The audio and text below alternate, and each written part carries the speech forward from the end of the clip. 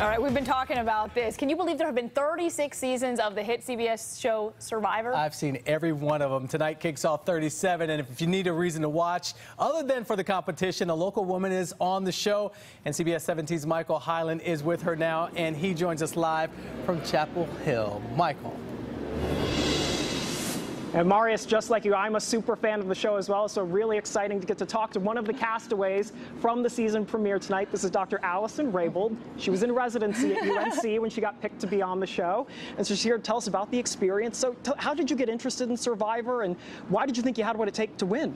So credit goes to my family for being interested in Survivor. My mom is a longtime fan, and then all my siblings sort of started watching, and I said, hey, I want to be involved in this conversation.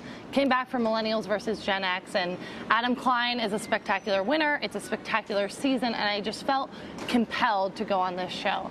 I think that I have sort of two callings in this life, and one is to be a physician and to deliver excellent medical care, and I'm bound for cancer, for oncology.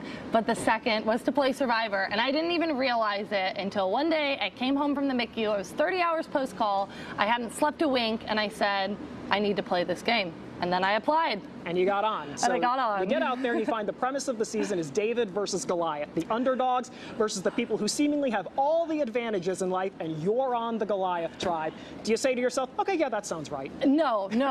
I protested, and I think Jeff even mentions that I protested greater than anyone else. Because to me, this title of Goliath suggests that you've had this upper hand, which that was his point. But I felt like it somehow reduced my accomplishments in life to say I didn't work hard. I was given a silver spoon and given everything. But you don't get to be a doctor without a ton of hard work and without blood, sweat, and tears. Sometimes literal patient blood, sweat, and tears. But that is what it took, and I didn't want to have that discredited.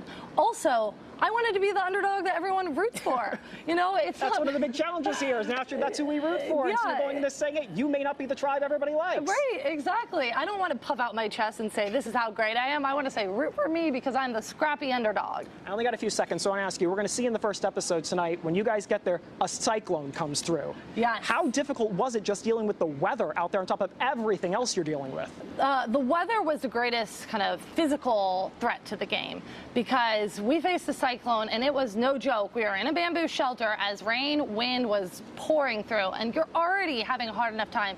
Add being continuously cold, wet, it is going to be miserable. All right, so we're at Tobacco Road in Chapel Hill. We're going to be watching with her friends and family tonight. We're going to talk to Allison a little bit more, and coming up at 11 after the show, we'll give you some more insight on what happened while she was out filming Survivor.